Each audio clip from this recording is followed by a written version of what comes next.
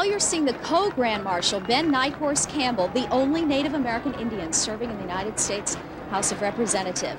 You notice that some Indian people used to think if you go the white path, you lose your Indianness about you. And other people think if you just stay in with the blanket, as they say, just with the Indian lifestyle, you can't ever survive in the outside community. I just don't think that's true. I think you can do both. And I think more and more Indian people are believing, like I do now, that you can, we say, walk both paths or live in both worlds. You can do it. And that's what I continually encourage Indian kids to do. Learn the way that's going to make you survive, that's going to provide food for your youngsters when you grow up. But don't forget the old ways or forget the sacrifices that your ancestors made so that you could still be here on this land. Senator Ben Nighthorse Campbell has proven those points by his own example. As a Cheyenne Indian and a U.S. Senator from Colorado, his hard work and determination exemplify the Cheyenne tradition of strength and survival. And his successes have demonstrated to the world that Indians are indeed still here and ready to be heard.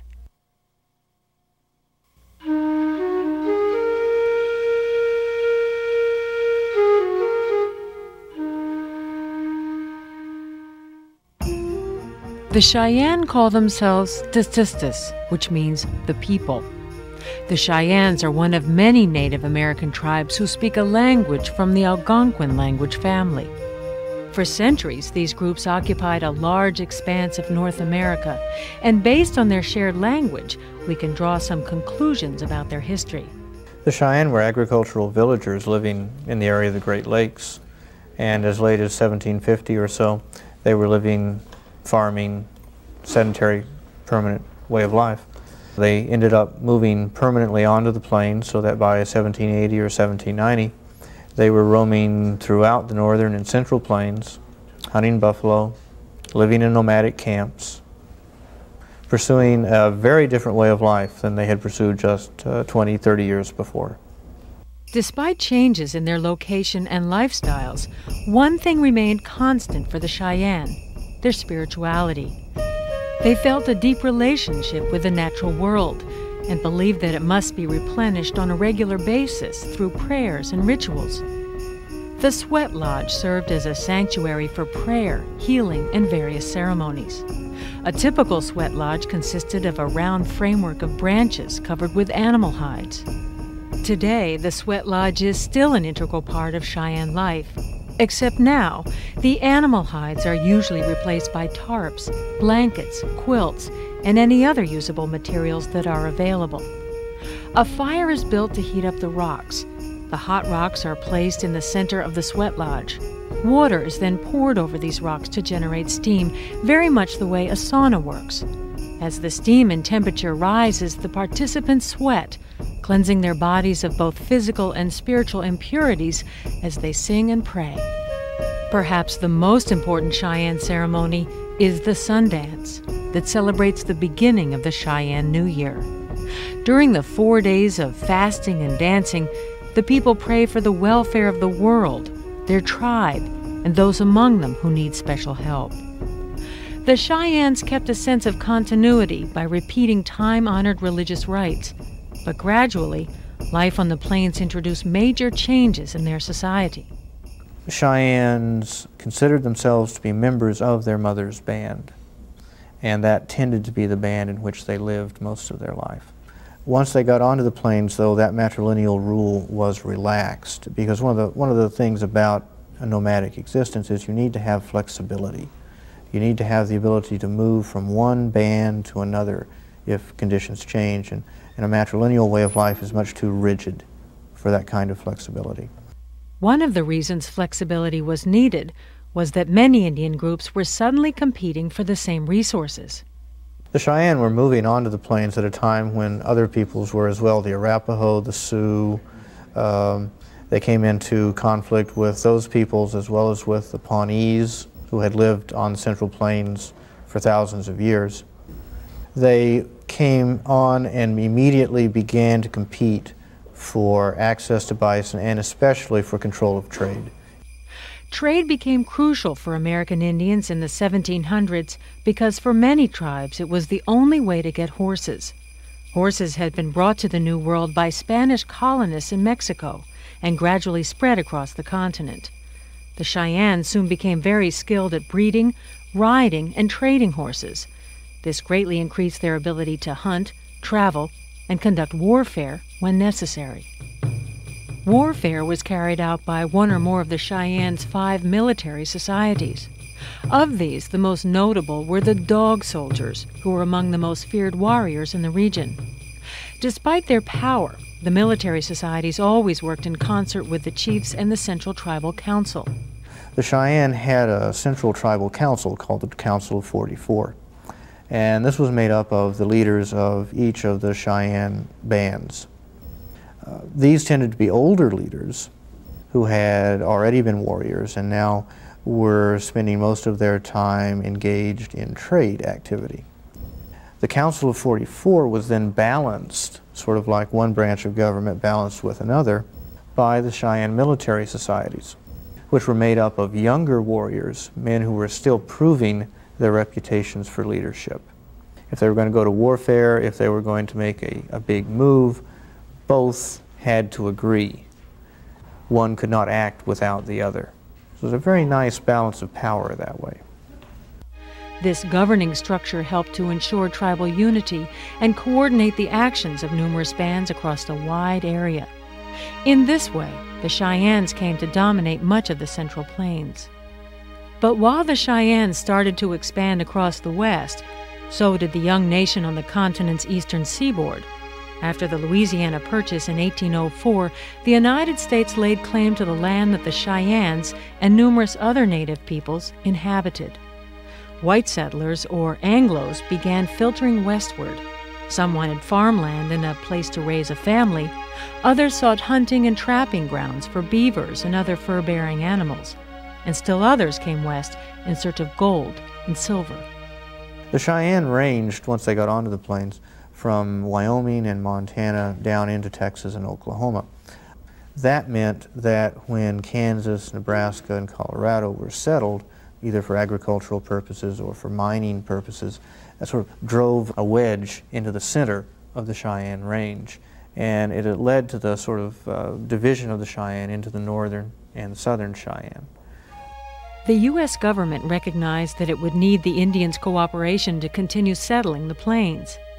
In 1851, it organized one of the most spectacular meetings of American history.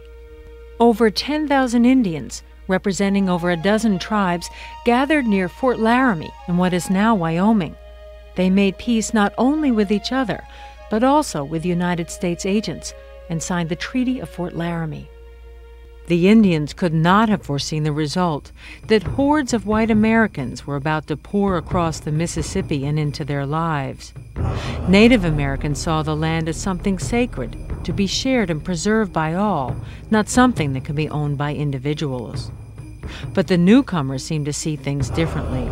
They put up fences and built armed forts across the plains. Worst of all, they began destroying the buffalo herds on which the Cheyennes depended.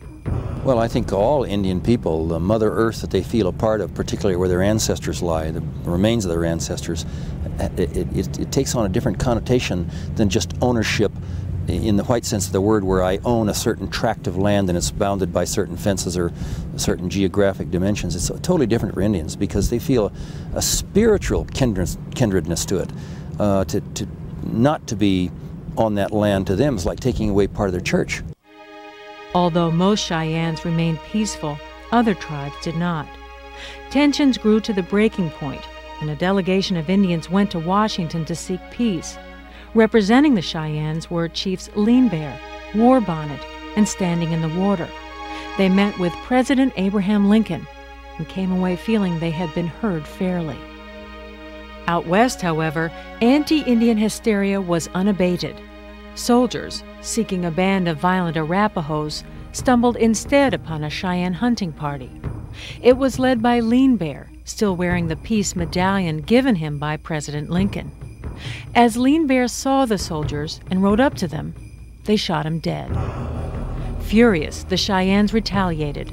The Dog Soldiers were led by Bull Bear, Lean Bear's brother, and they were particularly fierce in their attacks on wagon trains and settlements. Finally, the U.S. Army attempted to reach agreement with the Cheyennes. Major Edward Wynkoop met with Chief Blackkettle, and the two men formed a mutual trust. Many lodges of Arapahoes were camped near Fort Lyon, where they expected to receive food and protection from the Army.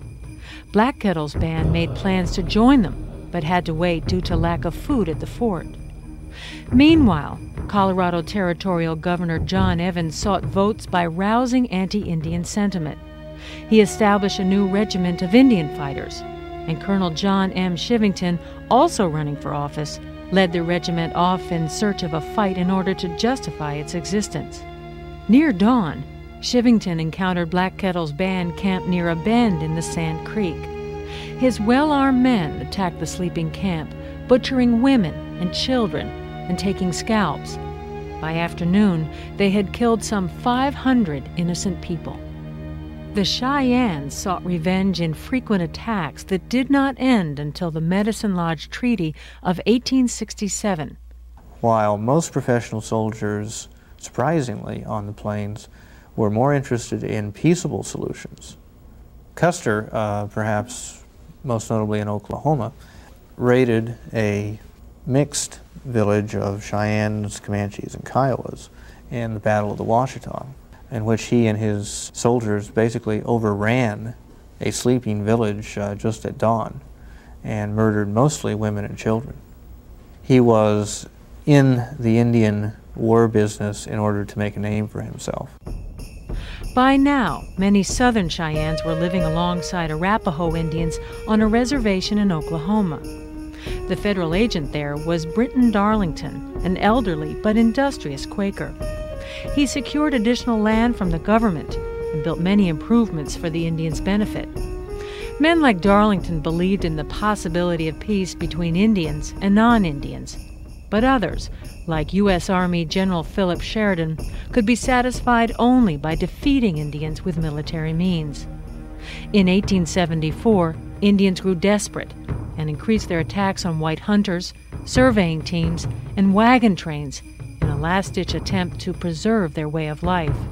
But Sheridan used this as an excuse for punitive expeditions against every native tribe in the area. He systematically destroyed the camps of all Southern Cheyennes not living on the Darlington Agency.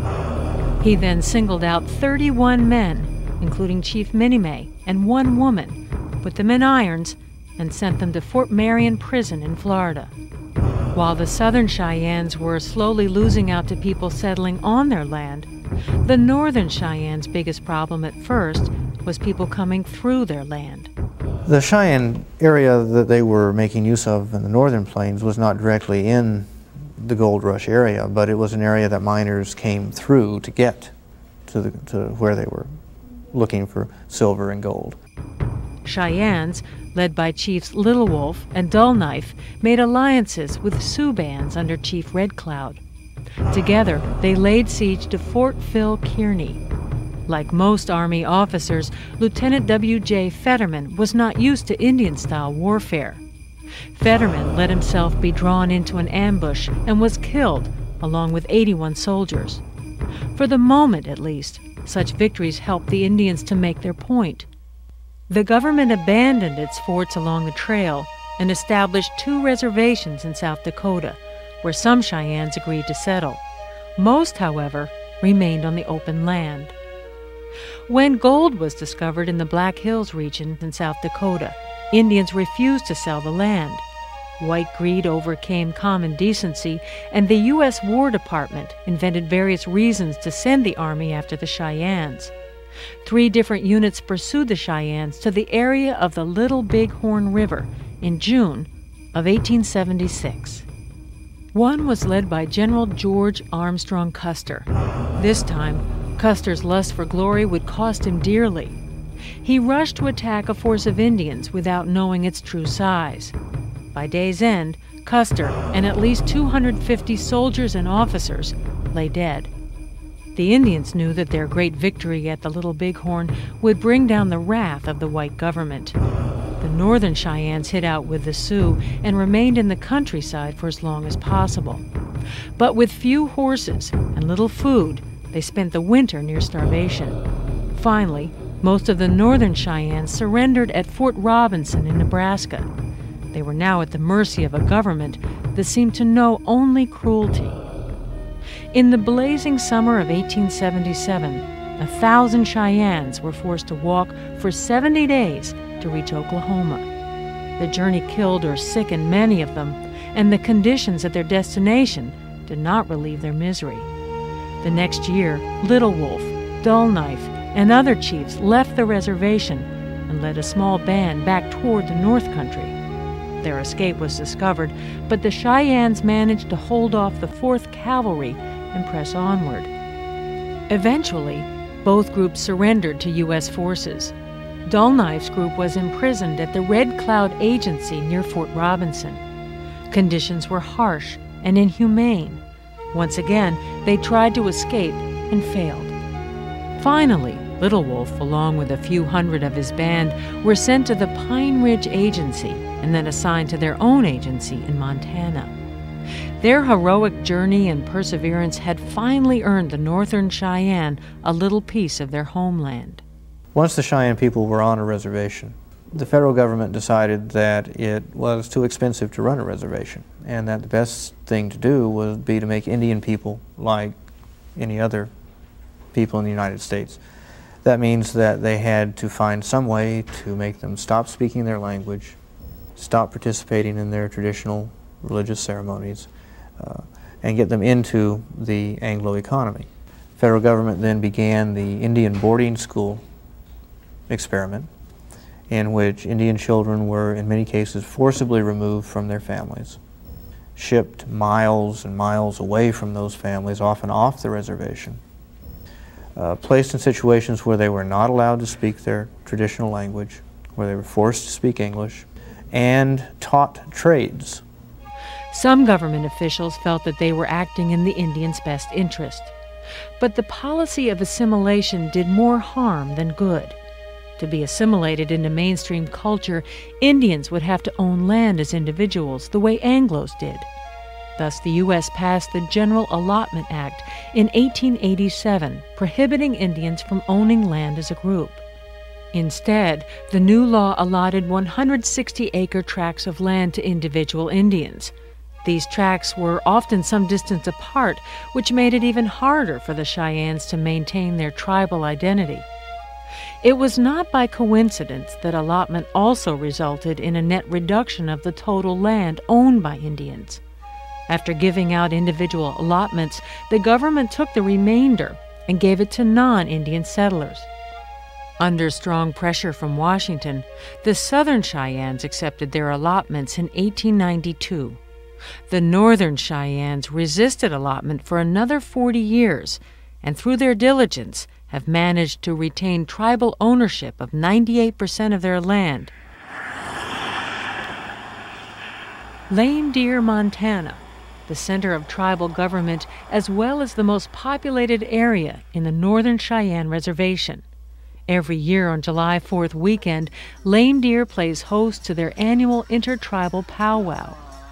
Native Americans from many tribes travel across the country to be a part of this joyous event.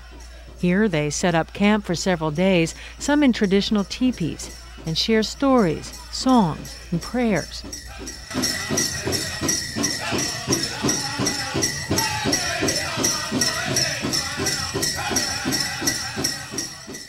In the 1800s, the government mandated certain rules of what Indians could do and couldn't do.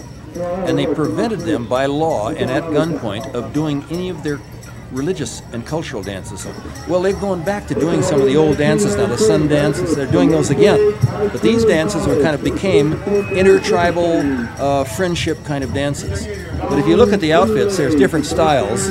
You can see the Northern Plains traditional dancers and the Southern Plains traditional dancers, the Northern Plains fancy dancers, shawl dancers, buckskin dancers, jingle dress dancers. And it takes a practiced eye to spot all that, as well as to judge if they're any good or not.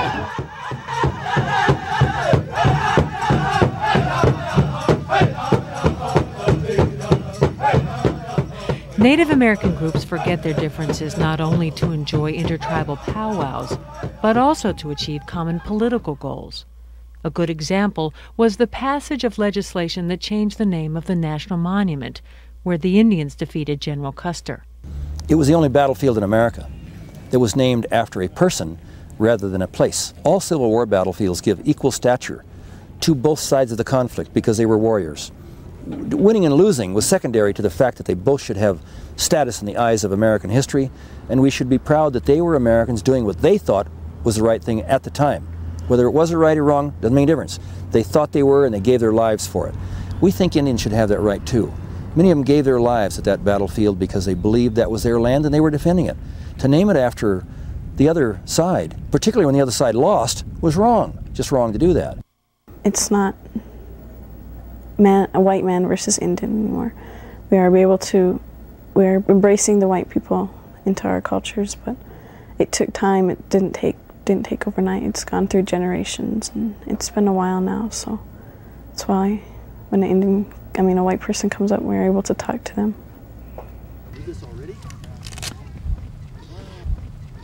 Okay, to my right, there's a sign there that was specially made for this purpose.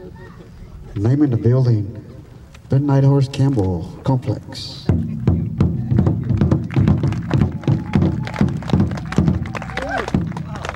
During the groundbreaking ceremony for their new tribal complex, they honored their brother, Senator Campbell, as a testament to his fight for the rights of all Native Americans. I think the best thing I can do in the U.S. Senate is to provide a conduit between the Indian community and other senators. I've never ever said that I can fix all the problems all by myself. I can't do that. I don't have a magic wand. But also, the second thing that I think that I can do for them is to help them appreciate the fact that social change never comes easy in America. The fight for equality, the struggle for economic stability, and the preservation of their culture will be passed on to their children. And so great efforts are taken to encourage their young people to be committed to the future of their tribe and their reservation. I think it is important to keep the language going because it's dying out. I mean, there's only the elders that know it and some of the older people, so we need to learn the language and keep the traditions going. Language is important because,